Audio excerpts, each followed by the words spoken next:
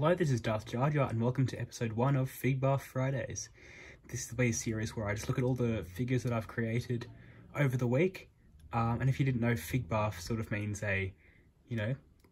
parts of different figures combined to make a new figure or character. And that's what I've got here, 10 Figbarfs. So in the top left here we have 3 Star Wars senators.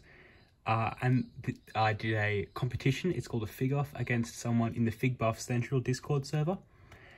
So from the left, we've got a female, then we've got so you have a female human, then you've got what are they called? So here's a Duros, and then we've got a male human. For their outfits, I tried to make them quite colourful and sort of have a different coloured theme to each one. For many Star Wars characters, it's a lot of greys and beiges, but for senators, I feel they're quite wealthy people and they can afford the different colours in the galaxy. Now up here we've got a Jedi Knight, and this is a figure that sort of goes by itself. It's not got anyone accompanying it, but I just sort of started fiddling with figure parts and it came together. I think it's quite interesting and it's got a really nice colour scheme. All the tans go together really well, and sort of her hair, brings out all the colours. It works together. On the far right we've got a Mandalorian bounty hunter maybe. I just took the Boba Fett helmet and jetpack, that original one, and started, putting it on different figures, and it just worked with that Mandalorian figure from the battle pack. I think the combination of the green in the torso and the helmet together work really well, and the dark blues contrast really nicely with the green. On the bottom left, we've got 3 Tatooine residents. The bottom left is some sort of, maybe he's a bit of a local gangster, He's got his, citizen's wear, but some sort of mask, maybe he's been injured, and a pistol, always ready to defend himself. Then there's a Twi'lek mechanic. Took the parts from Aayla Secura and blended them with some overalls and some different legs, and I thought it came together quite well. So she's, fixing ships and spears in Mos Espa. And here we've got some sort of grumpy moisture farmer. Old, sun-battered face. That's him. He's, farming clothes, jacket and pants. He must live a simple. On the bottom right, we've got 2 soldiers from a local militia. Some different planet that has their own defense force. It's loads of different figures combined in there to make their uniform, and I think it came together really well. They were made for the backstory to my Dark Times figure.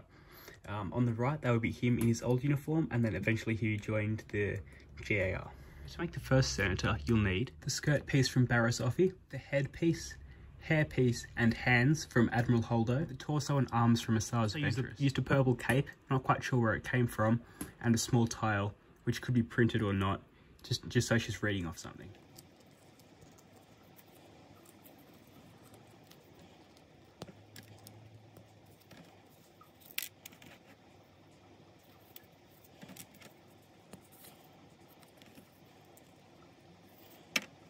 Here you go. For the Duros Senator, I used a piece from this Rebel Trooper, the skirt and torso from Voldemort, as well as the arms, cape from this Mandalorian, 2 hands, which I got from Aayla Secura, gave him this shoulder piece and a cup.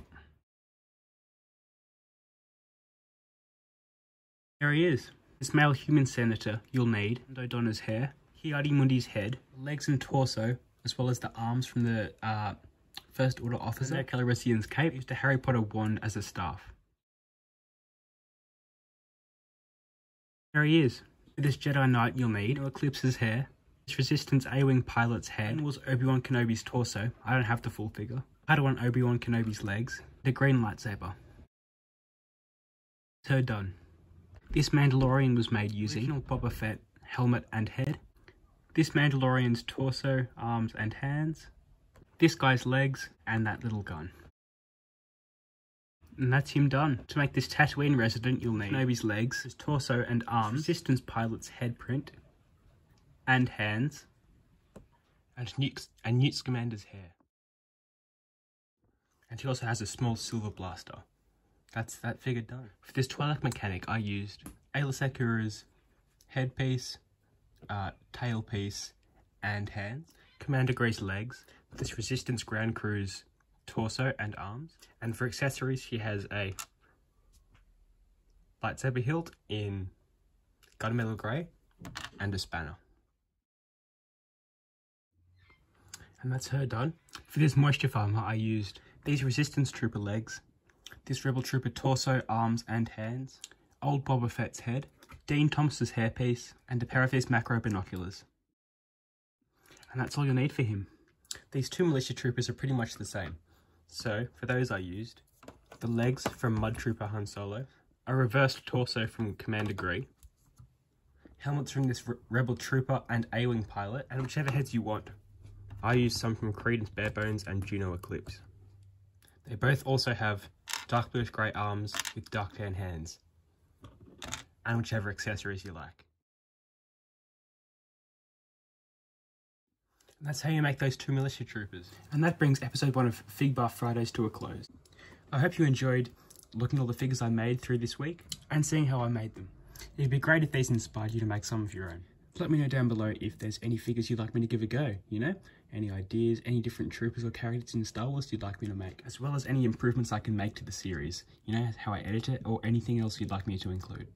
If you enjoyed this video, please give it a like, and if you like what I do, please subscribe for more. There's more Figbarf Fridays coming. Thank you, goodbye, have a nice day.